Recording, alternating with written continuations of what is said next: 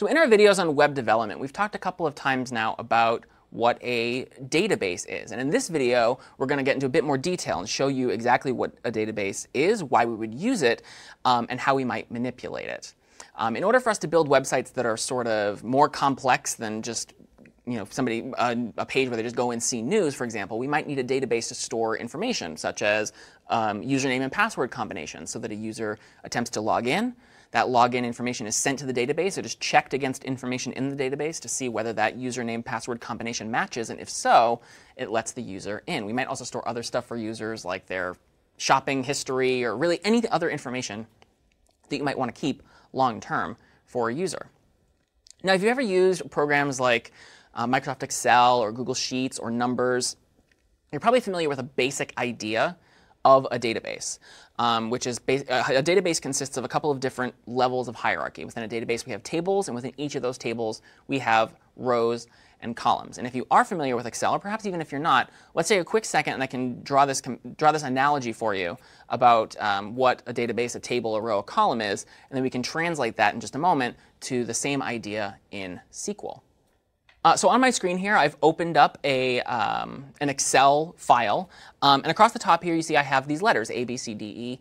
These would be different columns in my file. Down the left side, I have numbered rows where I might put information. So for example, I might just put my name here in cell A1. So it's in the A column in the first row.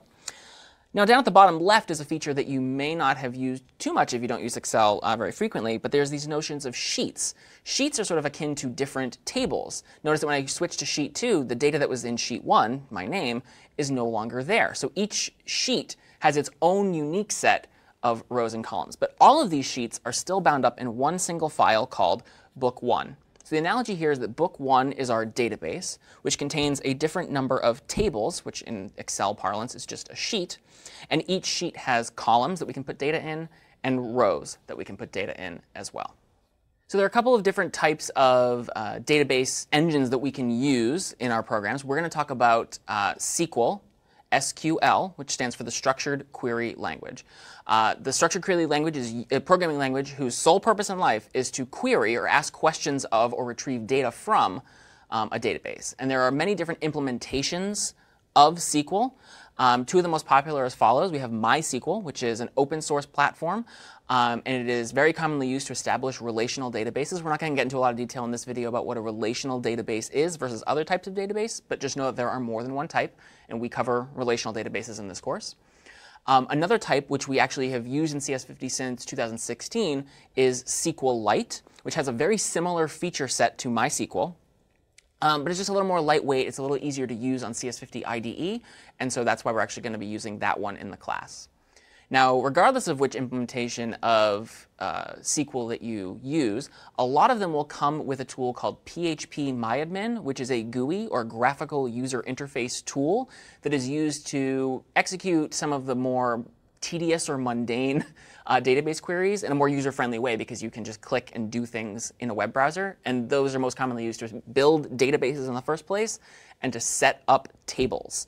Because that's the first thing you're going to do once you get your database configured, is to create a table. Because without a table, we have no rows and columns. And without rows and columns, we can't store any data. Tables have very cumbersome syntax that is used to set them up. And so using PHP-MyAdmin, the graphical interface, to build your table is definitely going to come in handy. In the process of building your table, you're going to have to specify exactly which columns are going to be stored in that table. So at the very beginning, when you create your table, you say, my table is going to store usernames and passwords and whatever sort of other information you want, and you have to specify that before you have inserted any data into the table. So you have to design ahead of time what your table is going to look like.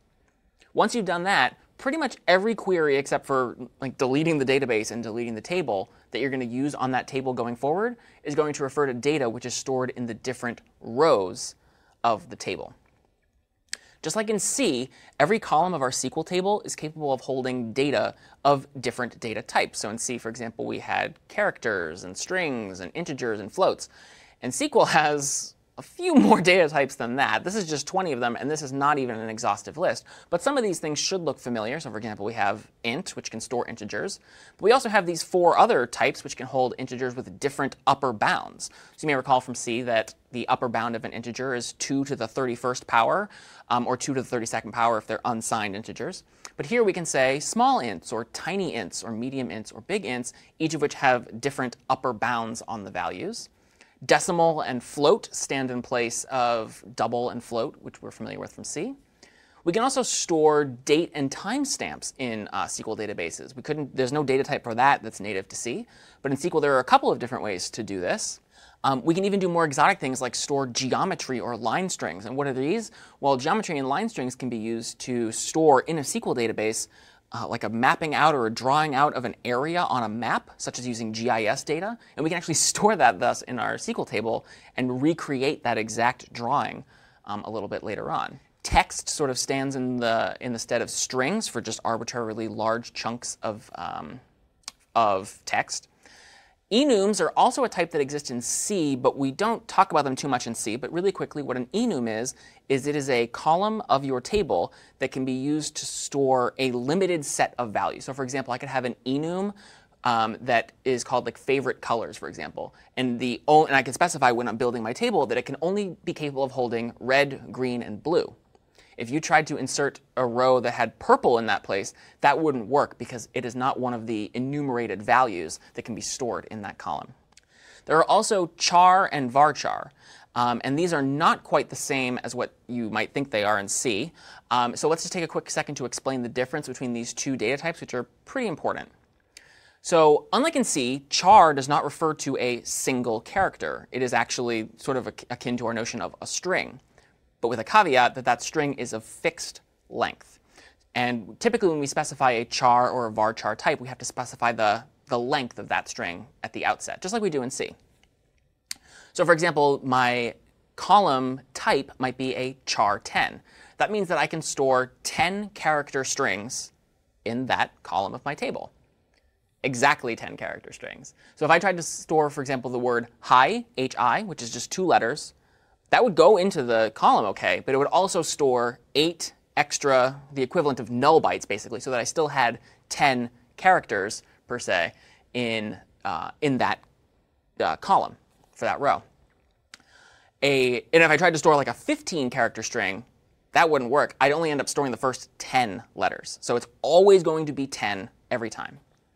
A varchar, on the other hand, refers to a variable length string. So if I said that my column was varchar 99, I can store 1, 2, 3, 4, 5 character strings up to 99 characters long without having to have all of this extra sort of slack space or null bytes or zeros tacked on to the end.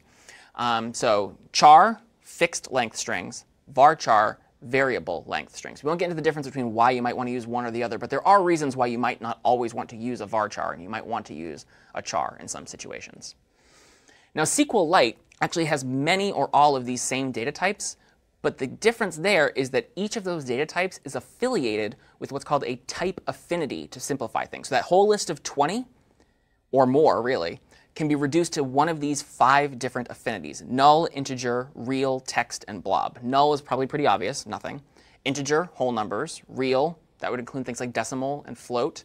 Text would include things like char and varchar.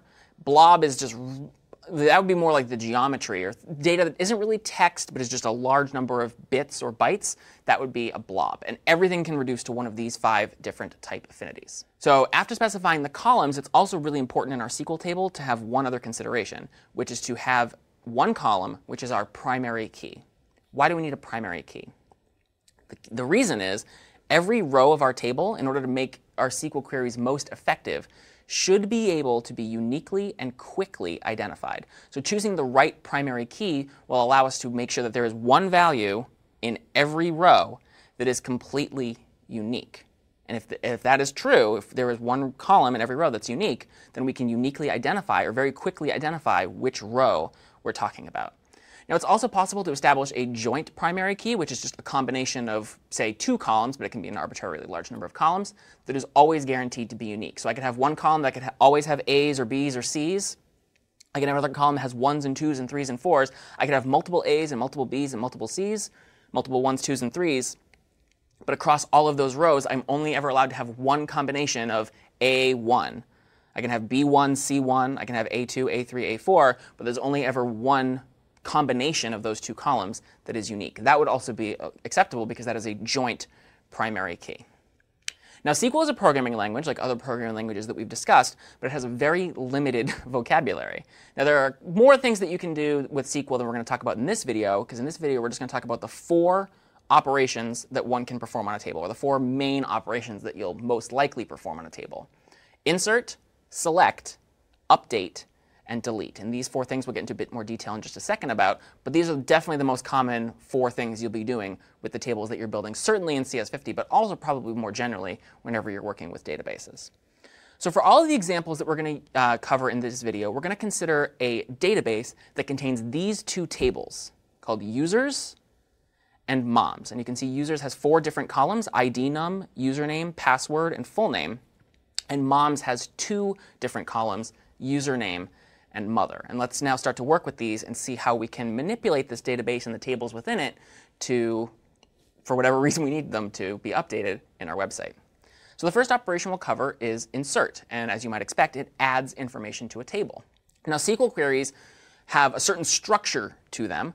And so with each of these operations, what I'm going to do is give you the general sort of skeleton of what a query might look like. And then we'll use a couple of examples of that query to see how it affects our table. So an insert query, in general, looks something like this. Insert into table. So we specify what table we want to insert into. And then we have parentheses columns, which is a comma-separated list of all of the columns of our table that we want to insert data into. Then we have values, and then a comma-separated list of the values that we want to put into those columns in the same order. So, for example, I might want to insert into users into these 3 columns: username, password, full name, the values, respectively, Newman in lowercase, US mail, that's going to be corresponding to the password, and then capital N Newman for full name. So assuming that I execute this query on the users table shown here, what's going to happen? Well, this is what's going to happen. We're going to add this row because we inserted into the users table. But you might be asking yourself, wait a minute, you never specified ID number. So how exactly did ID number get there? I mean, you specified Newman and US mail and Newman, but that 12, that was never part of our query. And you're right. Because when you define the column that ultimately ends up being your table's primary key, it's usually a good idea to have that column be an integer. It's not a requirement, but it's usually a good idea. And because having a primary key is so important, you might want to specify it to auto increment. And what this basically means is you can forget to include it as part of your query. And if you do, it will automatically insert a value there that is unique from every other value in that column, typically by just incrementing by 1 every time, so that that row is still guaranteed to be unique. Because if it wasn't set to auto increment, right, and we just forgot to omit it, there might be a couple of rows that are actually blank or null there. But if that's our primary key, if ID number is our primary key, and we have a couple of rows that are blank there, now they're not unique, right? We have 2 rows that are blank. We can't uniquely identify them. And so when you set up your primary key, you usually want it to be an integer, and you usually want it to auto increment so that you can completely forget about having to worry about that and let the table do it for you. So that's how 12 got there. I had specified my ID num column to auto increment every time I make an insert into the table. Let's do this another time. Let's insert into the other table, insert into the moms table the following values into these following columns. We can insert into the username and mother columns of the users table the values Kramer and Babs Kramer. And just like what we saw before, this is what we would have as a result. We would just insert that row, and it would now be part of our database and part of our tables. So that's the insert operation. Now let's talk about the second operation, which is select. So if insert is used to put information into a table, select is used to get that information back out of the table so that we can do something with it. Select queries also have a very similar skeleton, and they look like this. Select, and then whatever columns you want to choose, from whichever table you want to choose them from, and then optionally in red here, these 2 other things, where some condition is satisfied, and we usually, in the context of SQL, refer to a condition as a predicate, but basically we're just checking to see that some situation is true. And we might want to, for example, order them by a specific column so that they are organized, alphabetically by the values in some column or whatever else. We don't have to do either where or order by, but generally where in particular is going to be used so that you don't get your entire database back, and order by just helps to keep things a little more organized. So for example, here's a select query that we could use. Select ID num full name from the users table. So let's see what's going to happen here. So remember, I'm selecting ID num and full name from the users table. Well, what is the select query going to return to me? This information here.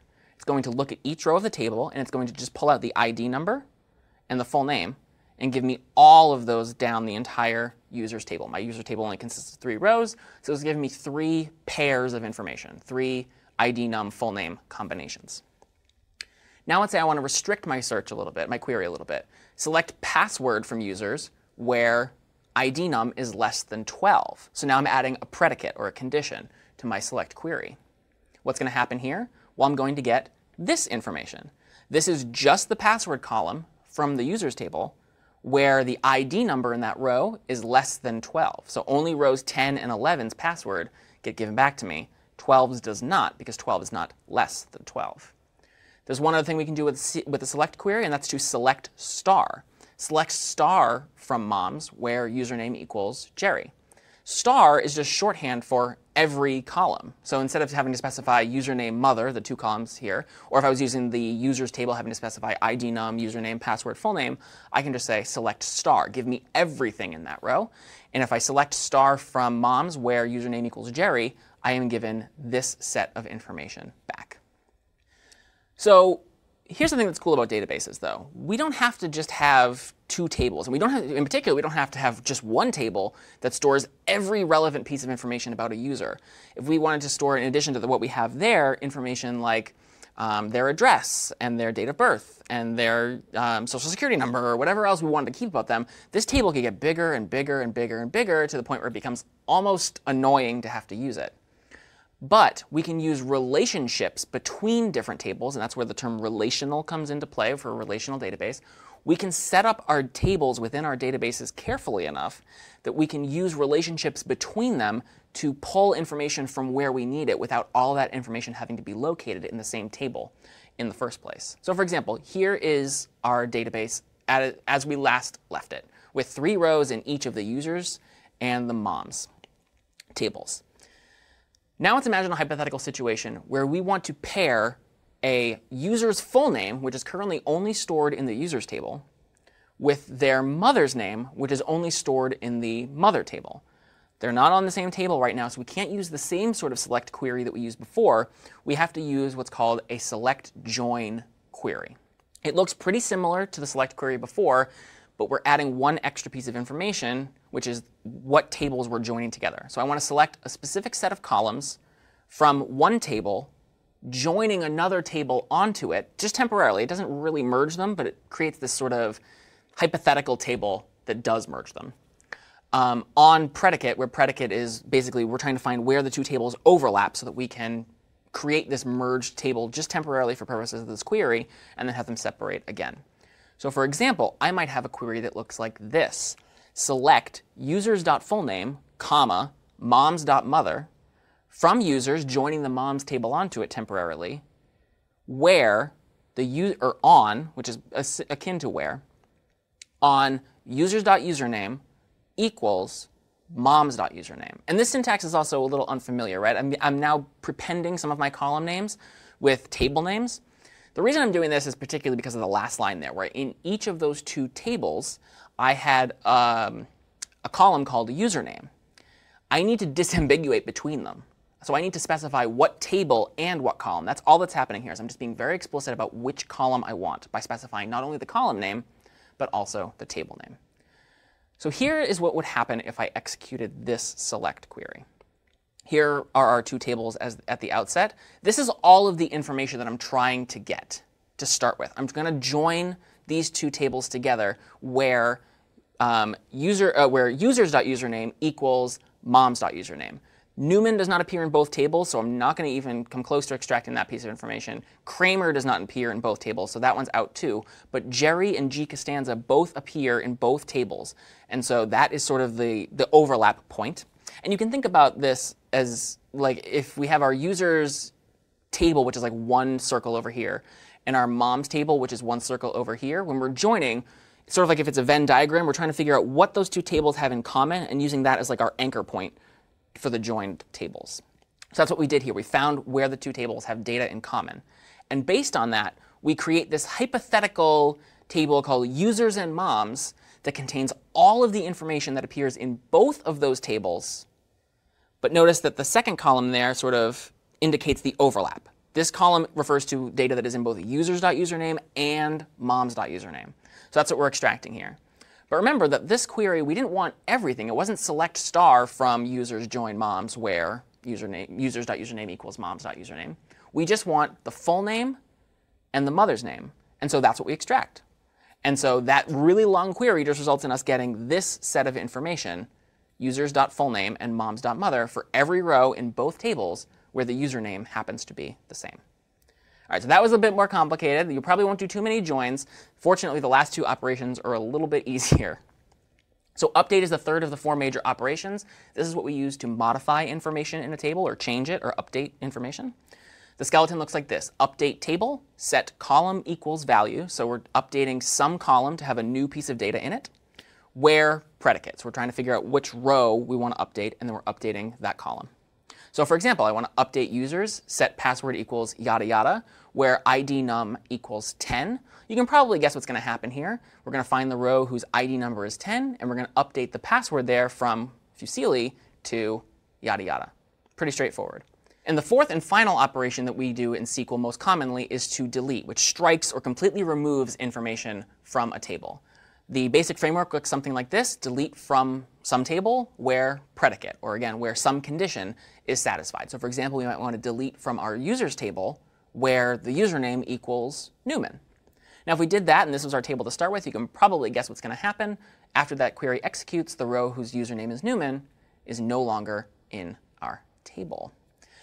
Now, all of the operations that we just showed are really easy to do in the graphical interface of PHP-MyAdmin, which again comes with most implementations of SQL that you might download. Here's the catch though. PHP-MyAdmin, despite being very user-friendly to use, requires manual intervention. You're going to have to log in and click on some buttons to delete information or update it or change it. And we don't want to do that. We're a webmaster, right? We want things to happen automatically for us. We want programs that we write to make those changes for us. So we don't want to go into PHP-MyAdmin and make those changes. We have to write code that does it for us. Fortunately, SQL integrates really nicely with a lot of modern programming languages, such as Python or PHP, that have functions that you can use to connect to your database. And then the code has other functions, the programming language rather has other functions that will query the database for you and make those changes.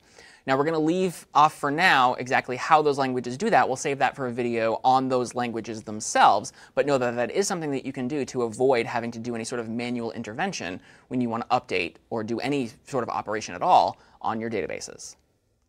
My name is Doug Lloyd. This is CS50.